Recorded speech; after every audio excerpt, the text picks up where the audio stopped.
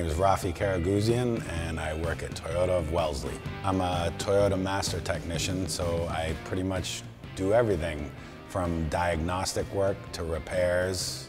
Common issues, mostly it's routine maintenance, but we do find issues with exhaust systems and air conditioning and heating systems are very common issues.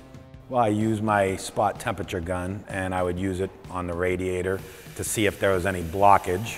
I've used it on exhaust for the same reason, and we also use it for air outlet temperatures to see if air conditioning is working and the heat is working. The TG165's ability to take an image and save it is going to be helpful to be able to show a customer, proof that you have an issue, where my old spot gun was just a temperature reading that you couldn't save. The Flir TG165 is a nice piece of equipment to help diagnose exhausts and cooling systems and heating and air conditioning systems. Being able to see the image where the hot spot is or the cold, it helps versus the traditional spot gun.